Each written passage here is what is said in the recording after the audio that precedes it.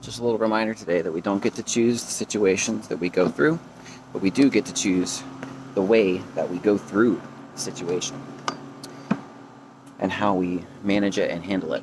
And if we can be mindful of that as we're going through anything in the world, anything in our day that we dislike or that we don't want to do, there's a level of peace that we can find. And there's also a certainty that out of the experience, we will gain something.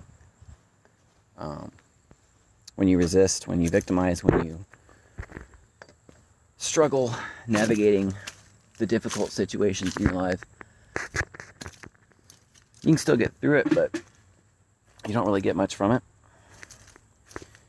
But when you consciously navigate situations, whether you understand why you're going through it or not, whether you feel that there's a message in it or not,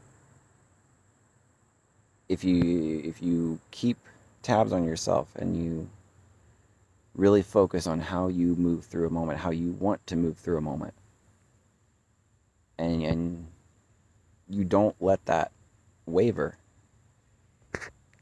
you're going to get through a lot more. You're going to find yourself being a lot stronger and a lot more capable of dealing with things that you previously didn't think you could. Because the situation doesn't get any easier. What gets changed in the situation is you. And that's just a little message I wanted to share with you all today. Keeping it short and simple. But, yeah. Just focus on that. You can't change what's outside of you. You can't change what's around you. You can influence it, but you can't change it. But you can affect your outcomes on the external and the experiences you have, the results, what you get out of an experience by changing your thought processes and how you allow yourself to move through an experience. I've already gone over 2 minutes, so that's enough. Peace.